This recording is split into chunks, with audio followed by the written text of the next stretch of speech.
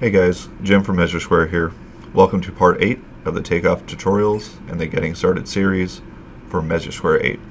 In this video, we will cover adding a stairway along with a landing for that stairway. To begin, I'll go towards the top left of my screen. I'm going to select the stairway icon. I will now have a default stairway on my mouse. Now we always suggest not adding a stairway onto the actual room or within the actual room, as this will be complicated when we add our product. So I'm going to place this to the left of my drawing. So I'll just do a left click, and now that stairway is added to my diagram. Now when I left click to select that stairway, you'll notice on the right side of my screen, my property view is showing the details of this stairway. From here, I can edit the number of steps, the stair width, the tread width, etc.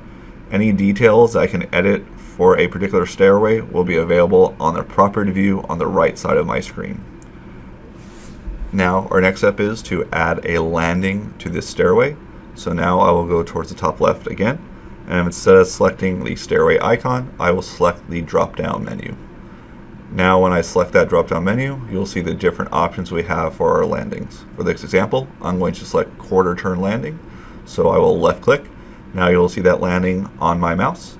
Now I can move this over to the stairway, and it will automatically snap to the top of that stairway. So I can left click, and now that stairway and landing are connected. In our next video, we will cover adding internal walls to an existing room.